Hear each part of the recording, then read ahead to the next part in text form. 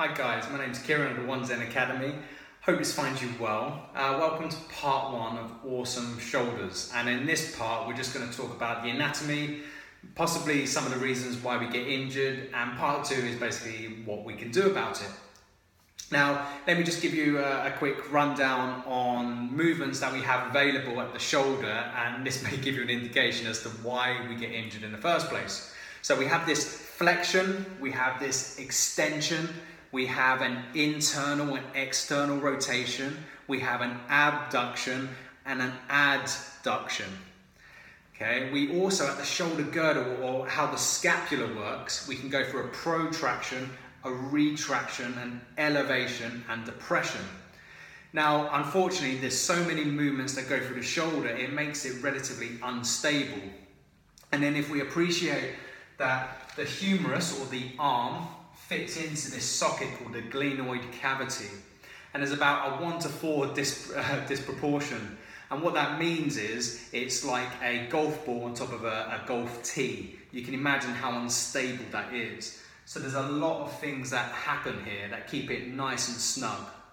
Now, unfortunately, if I take my arm into an abduction and external rotation, this is the weakest area of that shoulder. So what happens is the humerus is basically coming out of that glenoid cavity. If I then put a load through, like a behind the neck shoulder press or a lat pull down, I'm actually possibly forcing an impingement happening. So we have these things called rotator cuffs, supraspinatus, infraspinatus, we have teres minor, and we also have subscapularis. And the two on the outside, infraspinatus and supraspinatus, they get forced against the posterior or the rear side of that cavity and possibly worn away. Now, if I force load through that area in the most unstable joint in the body, I have to expect a degree of comeback from that. So I can't then treat my shoulder like I treat doing a squat or my hips. This is then connected to the scapula, the shoulder blade, and the scapula has a fantastic relationship with the thoracic spine. And imagine I do a lateral raise. When my arms get to here, that's when my shoulder blades themselves, the scapula, start going through abduction. And they should allow that free range. Now, at any point that any of those joints get stuck, say for instance, my thoracic spine gets stuck, then it has to borrow movement from the scapula. So imagine I go into that position, but my thoracic spine doesn't let me, so I get stuck there. I then have to borrow movement from the scapula, which then borrows movement from the shoulder itself, and so on and so on. So this is how we tend to get an overuse injury. When one joint gets locked, it then borrows movement from others. So when we're looking at shoulder injuries, it's worth looking at the thoracic spine, which would sit further along. Now, around the joint we have a capsule. And when this capsule gets sticky, because of how we're treating our shoulder, it restricts movement. We often think, oh, I need to stretch muscles in order to improve movement. But it's actually the capsule and how the joint moves in relationship to the scapula and the thoracic spine that needs to be addressed, first of all, not the muscles. And we need to appreciate that the muscles are dumb. They get instructed by the nervous system and through the fascia in how to move. And that's what we need to address. So when we address this, we look at the capsule, the movement, and then by default, things will have a knock-on effect from that. So in part two, what we tend to look at is how to develop these awesome shoulders. So we'll talk about the hang. So hanging from a bar and how it opens up the joint capsule itself and improves grip strength, an added bonus.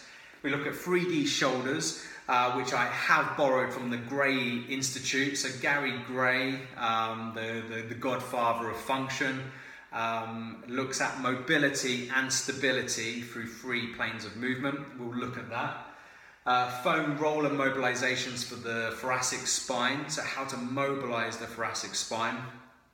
And we look at a couple of different mobilization exercises, the tabletop position in yoga, as well as downward facing dog. They're quite good at opening up the shoulder girdle itself, as well as the capsule, and the scorpion reach, which is from Animal Flow, for those of you who are familiar with Animal Flow, where we extend through the hips and reach over. These are fantastic movements that open up the anterior and the posterior capsule. And you may be thinking, why is this even relevant? Because if I do excessive bench press, I'm normally pinned on a bench, scapula are fixed in place, which then means I have to borrow movement from the shoulder itself. Funny enough, people do get shoulder injuries when they excessively load through the bench press.